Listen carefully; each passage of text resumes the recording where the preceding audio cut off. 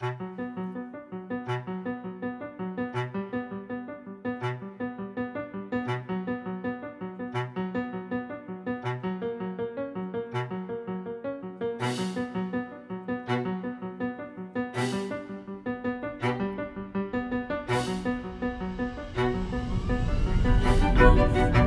a stabbing that's just been reported in.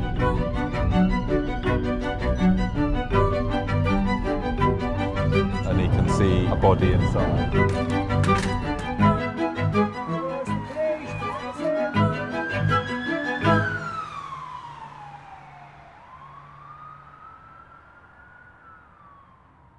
I don't want anybody to be in any doubt about the scale of the challenge to go from no policing experience to competent, effective, certified detective status over the course of 2 years. It is a big ask.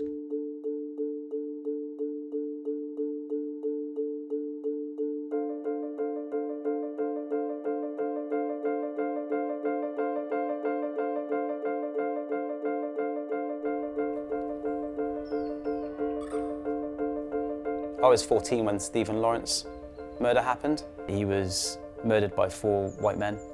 The police took little action. The investigation was flawed because of these biased attitudes. I had quite a negative perception of the police for a long time about what they do and how they handle non-white people, essentially. Being a police officer growing up, it's just not an organisation I wanted to associate myself with or be part of. So growing up I was very interested in football, played in a lot of the local leagues, and when I was about 16 I was signed by Norwich City. There was then the opportunity to represent England schoolboys. First game that we played on Sky was against Scotland. In the second half I scored. It's Kelly who's in unfamiliar territory. Options in the middle, and England have got a second goal, put in this time by Kenny Reeves. And that was something I'll remember forever.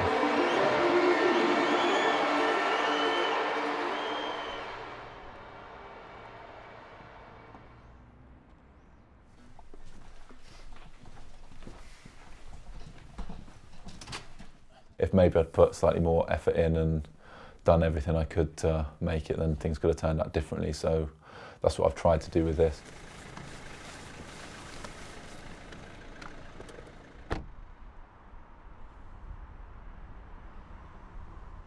I've worked in a few jobs where you're working there to get money for shareholders or for other people, and it didn't really motivate me. A number of years I was soul searching what I wanted to do. I found the fire service and took up that opportunity. After 10 years, just wanted to do something different and have something more of a challenge, and the police offers that. When you put that uniform on, you know it's game time. Whatever day you've had, however you feel, as soon as you get into work and put your boots on, you're there to do a job. Game time. So we're going to an RTC, it's on a dual carriageway coming towards Cambridgeshire. So the car's gone into the central reservation, there's 2 other cars behind it. Before this scheme I was a secondary school business studies teacher. I suppose when someone told me, oh, you're teaching a GCSE business studies lesson at 9 AM, I never got like adrenaline shooting through me, oh God, I'm going to go and teach a lesson. It's definitely different to a Monday morning marking work. So I remember the first time I was in a police car, I remember thinking, oh, there's a police car coming, and then I realised I was the one actually in it. So we've just had through on a radio that's been concerned for welfare at an address. We've just had a message from a PCSO stating that he's round at the address, the door is unlocked and he can see a body inside. With policing you do get a real buzz in terms of, oh, someone's in danger, you need to go and help them. You don't know what's going to happen from day to day, and the unpredictability of it is what also keeps it exciting, and you can go home at the end of the day thinking, oh, I've hopefully made a difference to that person's life. My first day on response, I was very nervous because ultimately I didn't want to make a mistake. I didn't want to make the wrong decision, which could affect people's lives for a long time. Who do people call in an emergency? You know, it's the police when they don't know who to turn to. It's where you cut your teeth. On the front line, don't know what you go into. Every day's different. Absolutely love it.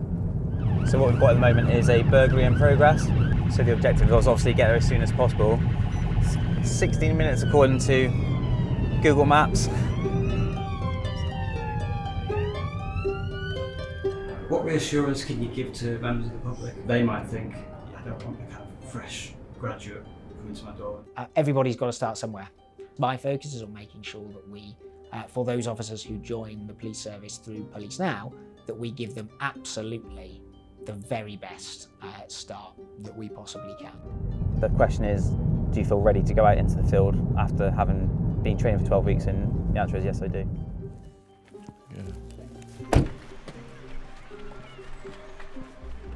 Since we've turned up, we've found that they are deceased. It's the first time I've been to something like this where they've had to do a few investigations.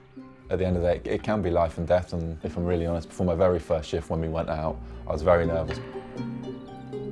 You know, I'm not sure that anybody who's been to any of those things, you know, as I have, you know, during my policing service, would say that there's ever enough time to prepare you for some of the things that you see.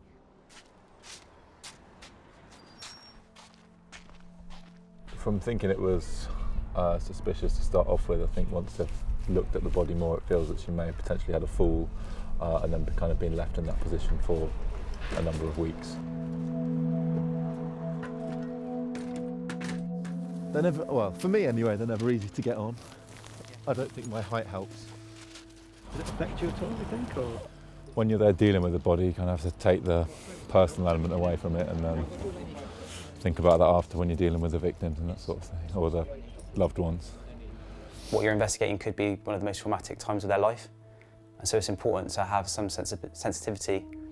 So they've gone in through the house. They haven't actually gone in they haven't gone in through the attic. Front door. They've gone through the front door. This has nothing to do with me. I just want them safe. Right. Okay. All right. We'll go and visit them now and then see what's happened. All right. Hello. Hi. Are you Pavel? Pavel, yeah. Did you report a burglary to us or somebody coming in? Burglary, Yeah. but... You? Oh, sorry. Bad timing. Just tell me what happened, basically. One went upstairs to check the roof, and I don't know. I think some of the skills that are really important as an investigator are having that thoroughness. Got a description of him at all? Okay, large build. Yeah. Nothing is missing or there's no damage or anything. So get your builder to come back tomorrow. We'll give him a ring as well and speak to him. If there is any more concerns or you see anything else that's suspicious, then do give us a call back. For me, if I've done everything that I can do for now to make sure that that family is safe in their own home, and am I happy that they're going to be safe tonight and ongoing, the answer to that is yes. It's really, really challenging. You know, one moment it is dealing with what we might call sort of traditional crime, you know, car crime or burglary or something like that. And the next moment it is working with maybe the NHS, working with the local authority to offer support to somebody who is in a really, really difficult place. So there is concern for welfare of a female, concerns it could be a mental health episode. Excuse me, you didn't have a woman in there recently or acting very strangely? Yeah, she was sat outside for quite a while. Yeah? She was talking to herself through the window and stuff. So we've met her on a few occasions, and she does tend to come here because she has sort of ideations of jumping in front of a train. This is one of the last locations that she was found last time she went missing.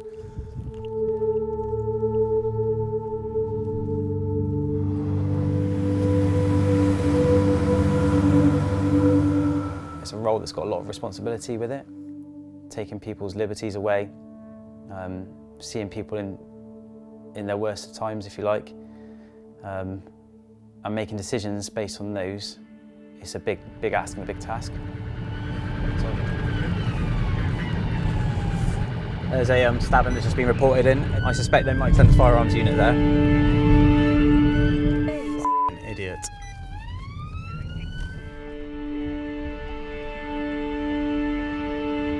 Has told me my daughter is here and that he's going to stab her and your kids. I said not.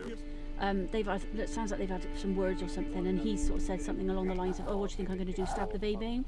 So then she's then going, "Oh, he's got a knife, he's got a machete," and that's how it's sort of escalated a bit. Well, that's where the original informant said they were.